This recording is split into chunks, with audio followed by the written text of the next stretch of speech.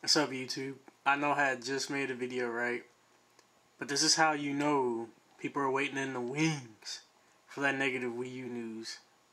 Cause look at the time that was posted, right? Alright, now let's go to my channel. In the time that I posted my video. And you mean to tell me that getting 7 games on a supposedly failing console is not good news? Like, their defense, every time they're asked about why they never report on good news, they always say, what good news? Are you serious? Are you serious? Come on, man. I only have one thing to say to that, bro. One thing. And I don't even need to say it.